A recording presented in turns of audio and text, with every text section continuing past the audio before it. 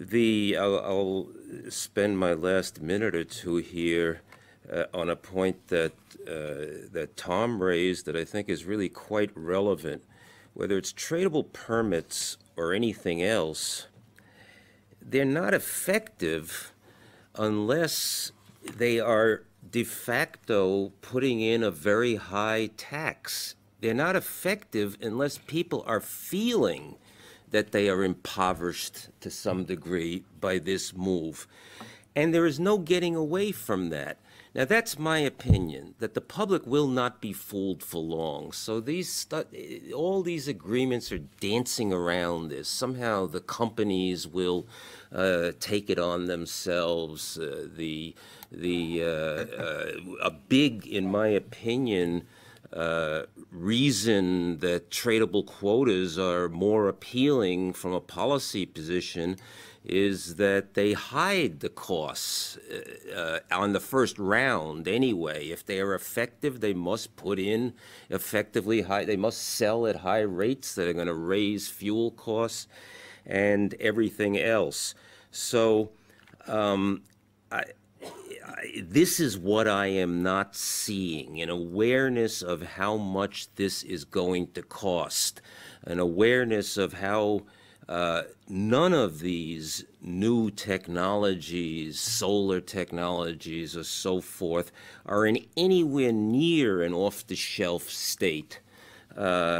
They seem to me very pie in the sky. Now, I know the standard arguments, if we only research enough, if we only... I was talking with a reporter for the Harvard Crimson who was asking me my opinion on Harvard going green, which is the usual stuff. We'll change the fluorescent light bulbs. We will grow grass on the roofs. We will whatever, all of which is going to do nothing. Even if it was adopted on a world scale.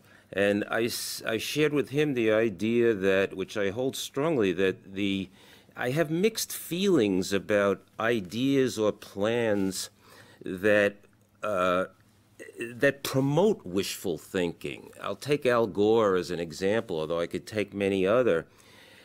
There's a message there that we can do something. Of course, it's symbolic, but we all in our lives can do something. These Harvard students are expressing this. We can do something. So this part is positive, that as individuals we can make a statement, we could get something started. It has propaganda value. It may inspire people. The bad side of that, though, is that it propagates the belief that this is somehow easy, or this is somehow cheap, or this is somehow a question of awareness or discovering many win-win situations that are out there. And that I do strongly feel is detrimental because it puts off the real issue here. And I was touched by this reporter saying, you know, I'd never thought of it that way. He was somebody who was in favor of all these Harvard Green things. He says, that's right. It is intoxicating to get into this mode, to think that, well, we just do enough research and this stuff will come online and it'll be relatively cheap. All right, so I have genuinely mixed feelings about selling things that look too easy. On the good side, which probably predominates as I'm weighing things, and if I'm forced to choose, it probably is good because it gets people aware. But it does have this bad side, I think, which is negative, of getting people in a mode where this is somehow pretty easy. It's not easy. It's very expensive. That's the core of the issue or the problem. And my own opinion, and in this I'm a minority, is that it is better to level with the public somehow, whoever it is. This is going to be expensive. And that's one of the reasons, although there's several others, where I much prefer a tax over tradable permits in this area. We are better off in this particular instance. That's my judgment. We are better off telling the public the truth about this and letting them decide, as it were, than we are in trying to hide this or modify it so that it's less apparent. Okay, these are my few meager thoughts.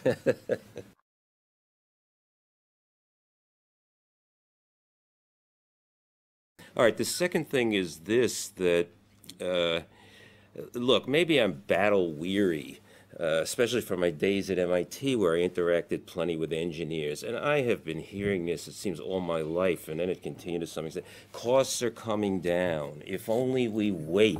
I mean, it rings in my brain, and I could produce at least a dozen examples. Engineers are prone toward that.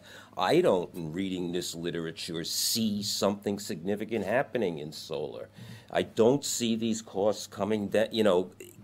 I don't see it moving toward commercialization. It's still very far from that. So I don't perhaps put as much weight on these stories as you do. Engineers who make these, who tend to be the ones making these claims, have often get mixed up about what is the difference between what is technologically feasible and what, when you look at the details, actually can turn a profit.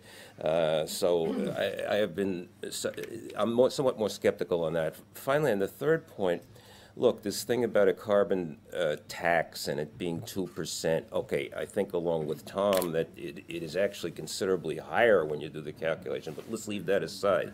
Suppose it is 2%. Is that a lot or a little? Well, again, I've been subject to many scientists saying, well, geez, all this is 2%. And I would very willingly do that. That's a small change in the defense budget or in the way we do this or the way we do that. Yes, that's true, but I'm not sure the world population shares my view on that. 2% is also a huge number of national income. $2 trillion. Okay, but if you, for example, here's a place to attach this to, and there's many. If you take the world petroleum industry, all the oil that's extracted in the world, price it out at its current price, subtract off from it its costs, its hoteling, rent, okay? That amounts to about 2% of world GDP. So we think of this as a massively expensive big business operation. It is 2% of GDP. So 2% of it depends on who is looking at it. 2% of GDP could be considered a massive amount of money to ask people to forego, or it could be looked at another way and seen to be some minor reduction in military expenditures. All I'm saying is there's this other side to the story that says this is a lot of dough. Or 1 year's growth is a way of making it look small. Yeah, but that's right. That's right. And then it continues at 2%, so it can't get compounded.